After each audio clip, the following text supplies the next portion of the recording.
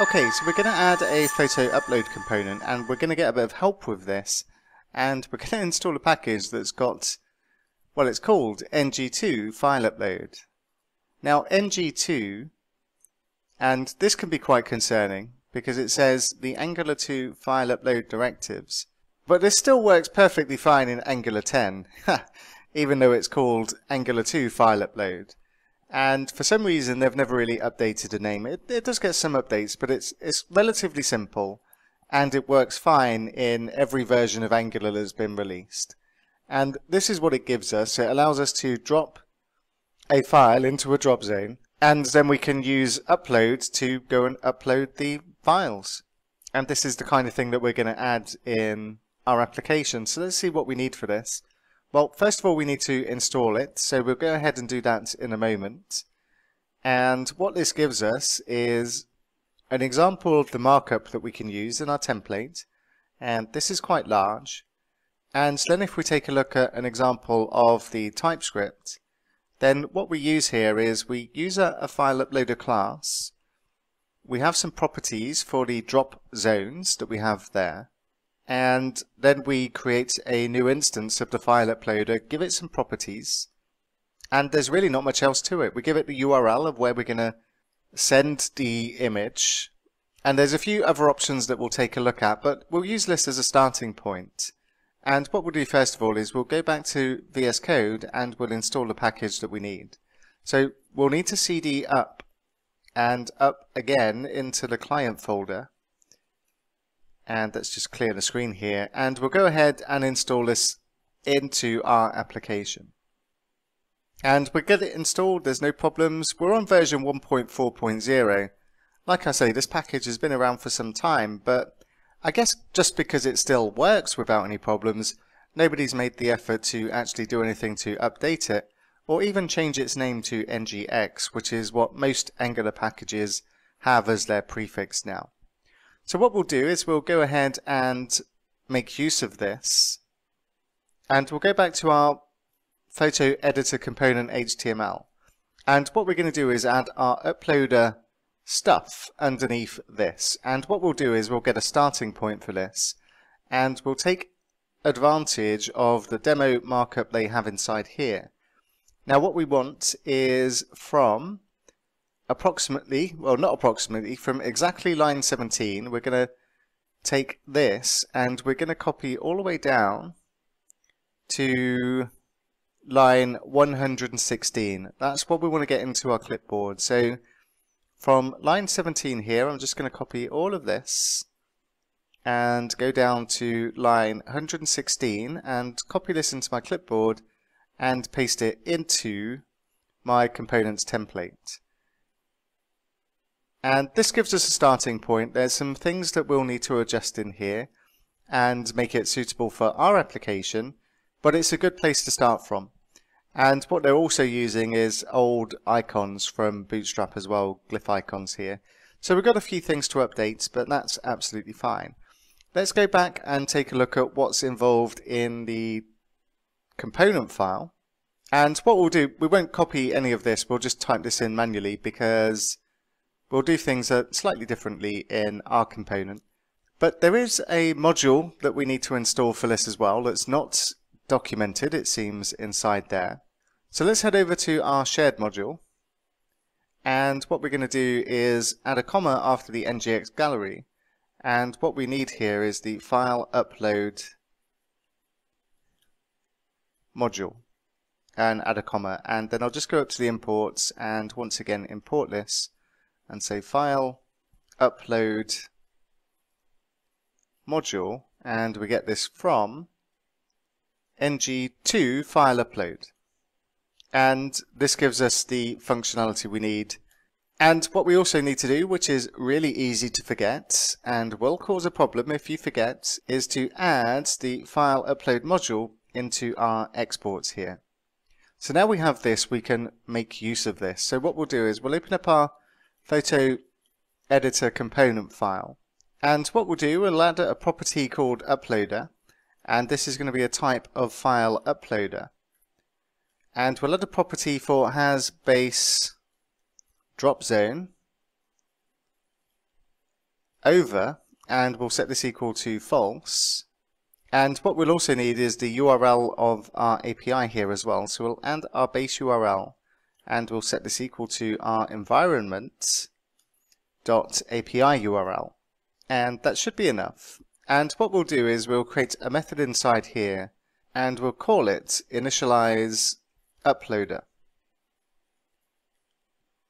And inside here we'll add the configuration we need for this. So what we'll do, we'll say this uploader equals new file uploader, and inside here what we can do is give this its configuration properties.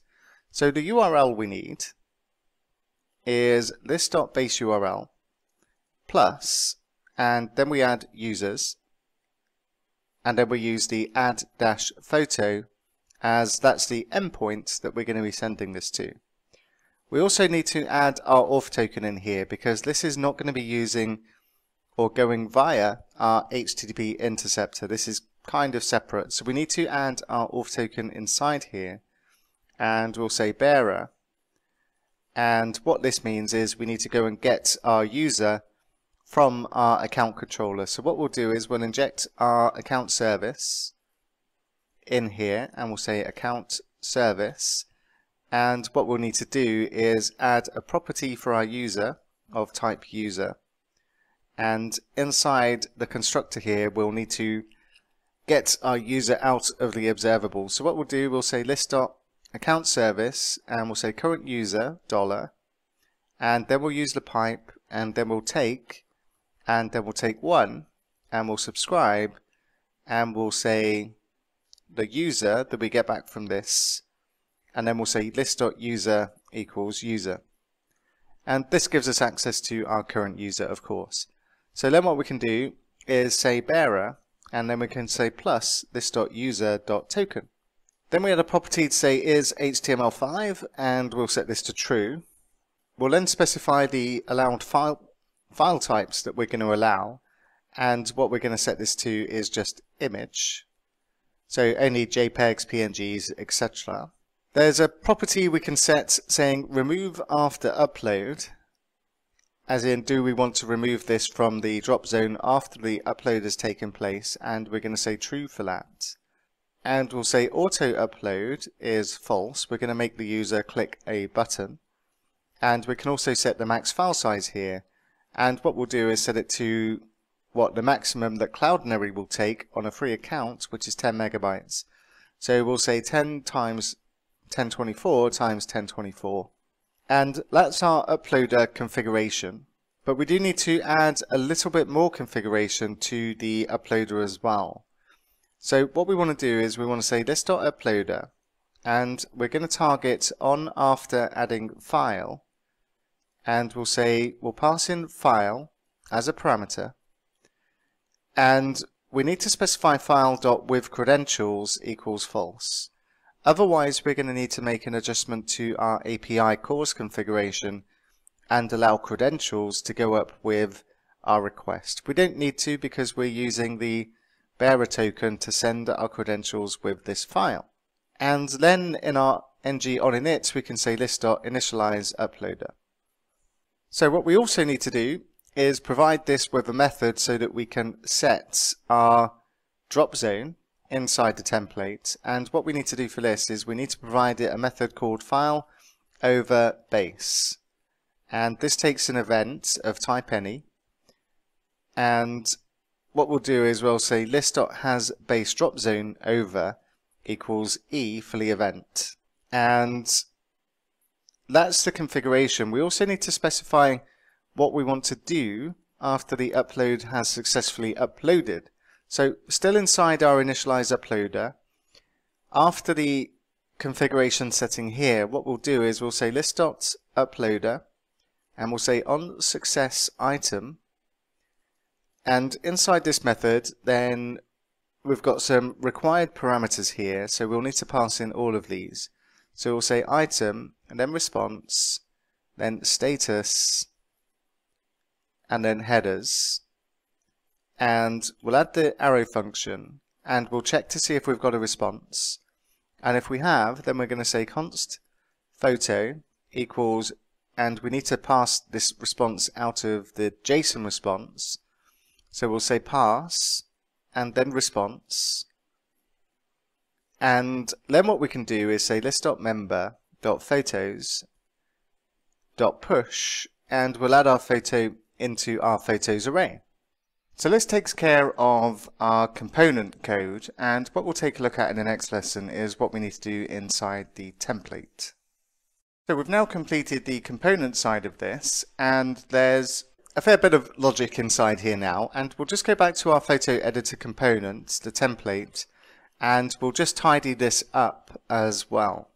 Now we only need or want one drop zone, so I'm going to remove one of those straight away. And we do have this property inside our component, so I'm just going to remove a letter and see if we can get rid of the error that way. And that kind of worked. It took a few attempts, but we've got rid of the error now. And we've got the event, so when we do drop a file into here, we call that file over base and pass in the file into that event. We've got our uploader, and we'll adjust the class here to something that looks slightly better. So what we'll use is we'll say this is a card, and we'll have bg-faded, and we'll give it a paragraph or padding equal to 3, or padding of 3 all the way around. We'll say text-center, we'll say mb-3, and we'll say my-drop-zone. And we'll also give it an icon, so we'll say I, and we'll give it a class equal to fa and fa-upload, and we'll say fa-3x to make it a bit bigger. And what we'll do is we'll just call this and say drop photos here. And then what we'll do, we'll just keep going down, and we'll make some adjustments to each of these areas where we can make it look a little bit better. Because if we go across and take a look at where we are, and we click on edit photos, then we're all a bit squashed up inside here. And we've designed the drop zone, which is fine, but everything's a bit squashed. And what we want to do is style this a little bit better.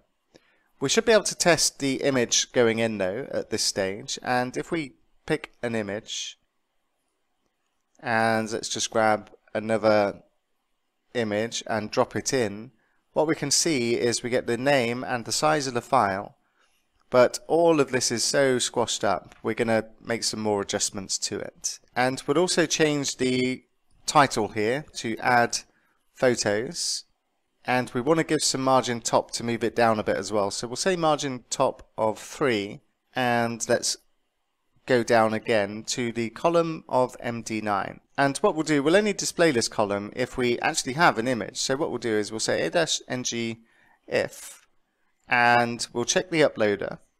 So we'll say uploader, and we'll add the optional chaining, and we'll say q, again optional, and length.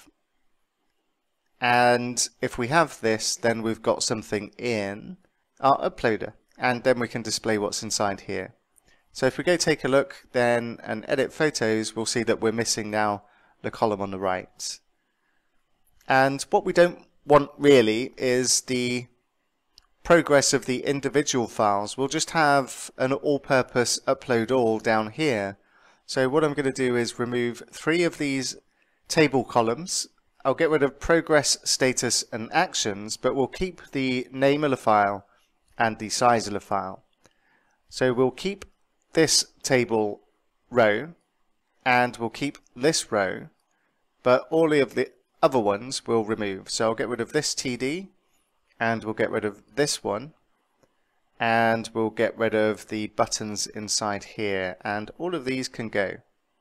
And let's keep going down. So we've got our queue progress here, and this gives us a progress bar, and this is okay, we'll keep this, that's fine. And we'll keep our buttons and keep the functionality inside here, and what we'll have is just these 3 upload all, cancel all or remove all. And what we'll need to do is adjust these icons here, and we'll say this is FA, and we'll say FA-upload, and for the cancel one, we'll say fa-ban, and for the trash we'll use fa-trash. And all of this can stay the same as well. Let's see how we're doing at this moment in time. So I'll click on edit photos again, bit cleaner now, and I'll just go and grab another photo and drop this in, and a bit better, but it's still a bit squashed because of the text we see by the choose file here. So we want to get rid of this text where it says no file chosen. And also what we want to do is if we drag a photo over here, it'd be nice to see this highlighting to show that we're actually doing that. So we'll need to add a little bit of style here as well. So what we'll do, we'll head back to VS Code and we'll go to our photo editor component CSS to do this. And what we'll do is we'll say image and image dash thumbnail, and we'll give our images a height of 100 pixels and a min width of 100 pixels as well, and we'll need to make this important. This is just for our images in the photo editor. We're just going to tidy these up at the same time, and I don't need the semicolon there if I'm using the important flag, and we'll give this a margin dash bottom of 2 pixels. And then what we want to do is target the file over class. And the file over class, what we're using inside here, if I just go up, this is the class that we need to target to say that we're hovering over our base drop zone. So I'm just going to copy this and we'll head to the CSS again and we'll use this class, and what we'll do, we'll just give it a border and say dotted, and we'll say 3 pixels and we'll make it red. And then what we want to do is get rid of that nasty text that's by our input, and what we can do here is specify input type equals file, and we can say the color is transparent, and that will just hide the text inside there, and that's what we can do to get rid of that. So now we need to test if it's working. We've done the work, so what we want to do is add an image. So let's go and give this a go. And I'll drag another image inside. We can see the image name, we can see the size, and let's give the upload all button a go. We can see the progress bar, and what we want to see is this drop into our images here. It might take a little while depending on how Cloudinary is behaving. And in my case that did take a few seconds. For some reason it's not as quick as it normally is, but we can see the photo dropping in there, and I am duplicating photos somewhat inside here, but that's fine. We can see our photo inside here, and if we refresh, then edit the photos, then this has persisted. What we can also do is go to matches, and for the time being what we can do is click on our own profile, and we can click on the photo gallery, and then we can start going through the different images that we have inside our photos collection, and that all works just fine. Cool.